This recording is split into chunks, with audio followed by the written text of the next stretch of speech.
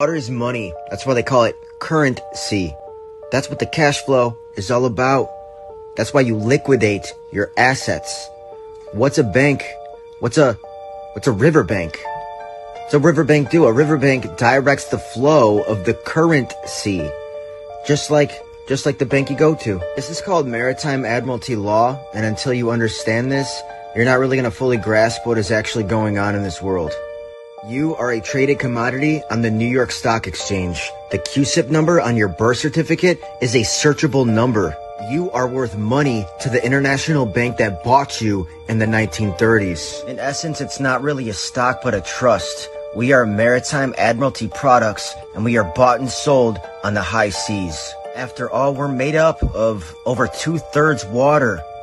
This world operates under maritime admiralty law. There is law of the land, and there's a law of the water.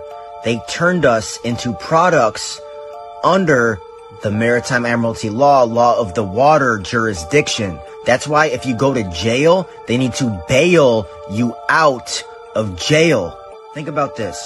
All ships are considered female by law for some reason. She delivers the product in the everyday world to this day, and every time that she does so, she pulls into a harbor where they call it her berth.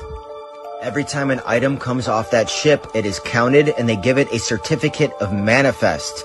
This is why when your mother's water breaks, they give you a certificate of birth. And guess what? It's signed by the doctor because that's where the ship sits, on the dock. This is maritime admiralty law. Look into it, yo. Let's go follow me on Rumble.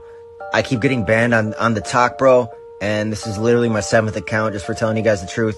So go follow me on Rumble. I'd really appreciate it. Hit the plus here, comment. Let me know what you guys think about all this shit.